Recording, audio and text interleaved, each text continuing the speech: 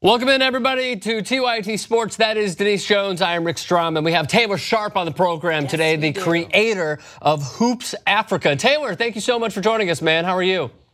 I'm doing well. Thanks for having me on. Of course. Thanks for joining us. So, look, firstly, you look like you are like 14 years old. You have gone to South Africa, you have gone to Zimbabwe, you have told these incredible stories. How exactly did this idea come about that you wanted to do this? Well, the genesis behind this project starts back when I was in college. After my first summer, I spent in Zimbabwe with a nonprofit called Hoops for Hope. And they use basketball as a vehicle to teach life skills, HIV/AIDS awareness, conflict resolution, gender equality. And I was blown away by the work they do. I was actually on my 17-hour flight back home when I was seated next to a guy named Dan Hedges, who ultimately became my partner on this project. He's a freelance videographer. And over the years, I began working with a sports agency that represents a lot of NBA guys. And I then ended up working at the NBA.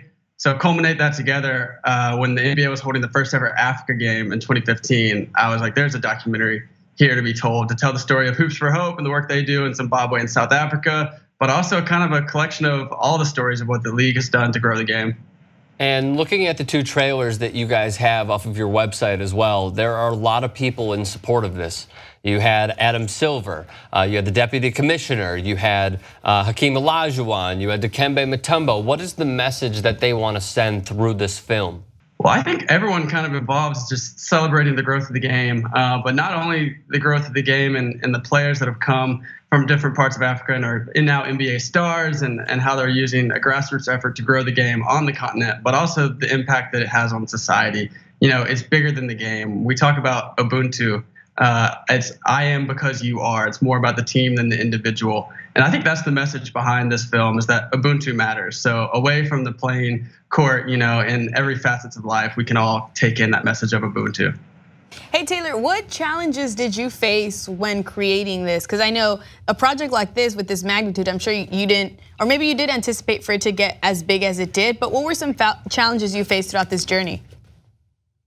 Well, yeah, candidly, I was a college student. I was 20 working in the NBA league office when I had the idea. Intense. And knocking on doors on different floors, kind of pitching the concept behind this film, and if people could get behind it and let us come and have all access at the first ever Africa game and Basketball Without Borders, and to get interviews, you know, with people like Adam Silver and Dikembe Mutombo and let Hakeem Olajuwon narrate it. You know, there were challenges just because it was my first project. Right. But fortunately, Dan and I, my partner on this film, you know, we kept working through any of those hurdles, and it was a message that everyone wanted to get behind. So I was blown away by the support that the league, its players, and everyone that we worked with on this project gave us. Taylor, what have you seen in the African game that is so different and is so transparent in comparison to what we're seeing with even the European game, with the European influx that we have right now in the NBA? Well, I mean, it's interesting because obviously you have so many people in Africa and so many people who are starting to love this game as it continues to grow. I think it's interesting because, you know, the development of the game there has been a lot newer. So there's a lot left there. I think that we can see, you know, a ton of upside in the amount of great players that we'll see to continue to come into the league from the continent as a whole. But not to generalize it to one experience, but I mean, I look anecdotally at my experience in Zimbabwe and just the passion that was behind the game. You know, there's a lot of soccer in Zimbabwe until Hoops for Hope, this organization, came in and started building basketball courts and teaching basketball to the kids. And in the areas where basketball is, where Hoops for Hope is, there's a lot less people on the soccer fields. They're hanging out by the courts. They're playing sunrise to sundown. I know I played with a Zimbabwean club team that a lot of the national team guys play on while I was there that summer. And I threw an alley-oop to one of my best friends on the team. Oh. He brought it on for a dunk, and everyone ran on the court, danced, and they had to stop the game. And I think that little anecdote for me is just like, you know, is a good picture of how a lot of people there in Zimbabwe and beyond love the game, and I think it'll grow a lot. That's incredible. And as we're entering the new year, what's next what's next, really? Well, Hoops Africa, Ubuntu There's so matters. much happening. There is so much happening. For us, you know, we just premiered worldwide on NBA TV. We're in a limited rights deal with them, so we have an agreement for them to air it over the next couple months. So you can continue to see the film on NBA TV and beyond through our partnership with the NBA. for us, we want to continue to spread this message of Ubuntu. We want people to continue to see our film, but also to support organizations like Hoops for Hope that are using sport for good, and to continue to watch the development of the game, because you have so many great players in the league who are representing their home countries, and you're going to see a lot out of the African continent as we go forward. And we see a lot of these players, even in European soccer, where if they're playing for a club like Manchester United or Chelsea or even Real Madrid, a lot of them will support their home nations, like Ghana and Cameroon and what have you, with armbands and wristbands during those games.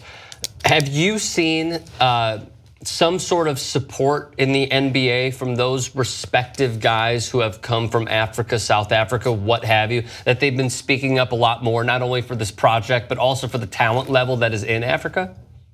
Oh yeah, I mean, one of the neat things about this project was that we got to interview and sit down with a lot of players and hear their stories and tell their stories. And we featured the legends like Hakeem and Dikembe and Manute Bol, who paved the way for all of the current guys. And those current guys, we sit down with Luol Deng and Luc Mbah a Moute, and it's so neat to hear about them and the pride they have in their countries and the talent that's coming from it. Luc Mbah a Moute, he tells us in the film that he at his annual camp in Cameroon discovered 2 players in the NBA currently, one of which is Joel Embiid.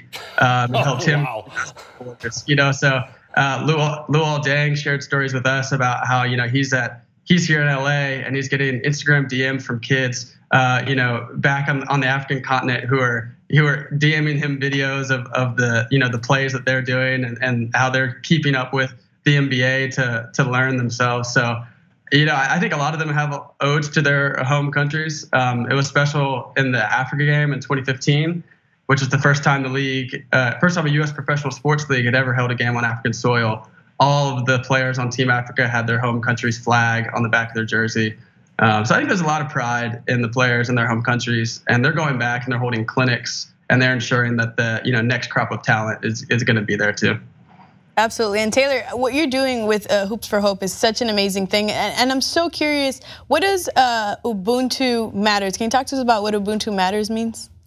Of course. So actually how I found out about Hoops for Hope, a South African and Zimbabwean nonprofit, as a North Carolina kid, I was reading an ESPN article about the Boston Celtics and Ubuntu, and that caught my eye. I looked into what that meant, and Ubuntu is an African philosophy that was taught to Doc Rivers by the South African director of Hoops for Hope. And he came in and talked to the Boston Celtics right when they got their big 3 together in the 2000s. So they got this new group of guys, and they're destined for big things, but they needed, good chemistry in the locker room. And that started off by a combined effort around Ubuntu. So Kita from South Africa, the Hoops Africa director, came in and spent the offseason with the team, talked to them about Ubuntu. And for the rest of the season, the Boston Celtics broke down every huddle with 1, 2, 3 Ubuntu. I mean, they used it every day. Scalabrine says they said it 50 times a day. Wow. The genesis behind Ubuntu Matters that derives from the Southern African region is something that I saw in my time in Zimbabwe and South Africa. It's just kind of lived out, and but it cements itself in NBA history by the Hoops for Hope and Boston Celtics connection in 08. So they won the championship, as you know, and they put Ubuntu on their NBA championship ring. So it's something special that I think a lot of NBA fans don't know about, is this connection to the continent. Taylor, as I'm seeing this, and you said that you were 20 years old, you were in college when you had the idea of launching this project and going to South Africa, Zimbabwe, and what have you. I'm just curious, for anybody that is watching this clip and they are a young aspiring filmmaker, or they just somehow want to get started, what would be your advice to someone who maybe doesn't have the resources but has a dream of making a film similarly to what you made involving sports? I mean, sports can be a powerful thing. There are a lot of stories to tell, and I think if you're getting that urge to go out and start a project or to do something, you just have to go and do it.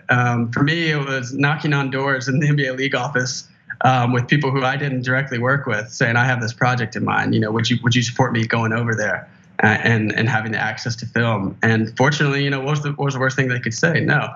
Fortunately, a lot of people said yes. So if you're someone with an idea, filmmaking or anything else, I think you just have to kind of believe in that urge and believe in the power of why you want to do it. And if you go out and kind of put your own momentum behind it, I think you'll find that others will follow suit. And Taylor, as you said, there are a lot of soccer fields, obviously, in Africa. And soccer is always going to be the king in Africa. However, what sort of rise have you seen through these guys being successful, like the Hakeem Olajuwons, the Luc Richard Mbah Moutes, the Luol Dengs, the Joel Embiids? What sort of rise have you seen in Africa with the development of parks and also basketball courts? Yeah, well, I think with every player that makes it to the league, to the NBA and to other professional leagues, and with every nonprofit that starts to grow the game, people are coming back and they're building courts and they're making sure the game is taught. And I think that then gives the game back to wherever you put that court, and you can let them own it. So I think as guys like Hakeem, who set up a dream for young guys, I think that continues to manifest down to each next generation wanting to be just like them, and not only wanting to make it to the NBA, but just wanting to learn this great game and allowing it to be their own community's game. So I've just found that the more work that is done in spreading the game, the more players that continue to have success, that their younger generation can look up to them, then that is going to continue to create this widespread of the sport. Absolutely. And Taylor, I can't help but wonder, in a perfect world, is there any athletes right now that you would like to potentially collaborate with or have them hop on board? Anyone absolutely that comes to mind?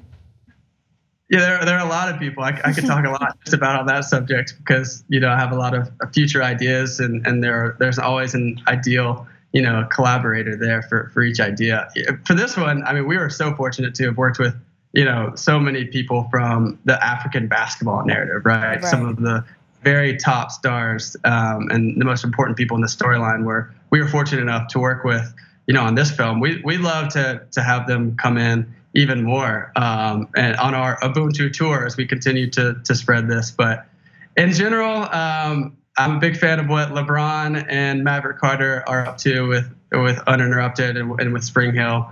They are a good model for me to look after. So I'll throw those guys on the list. Nice, good names. Taylor Sharp, thank you so much for joining us, and please follow him on Twitter for more updates at tsharp94, and then also at Hoops Africa. Incredible stuff, and we are certainly very, very happy and pleased that you were able to join us here on TYT Sports. Absolutely. Keep spreading the good stuff, man. We appreciate it. Well, thanks for having me. Ubuntu matters, everyone. Thank you, Taylor.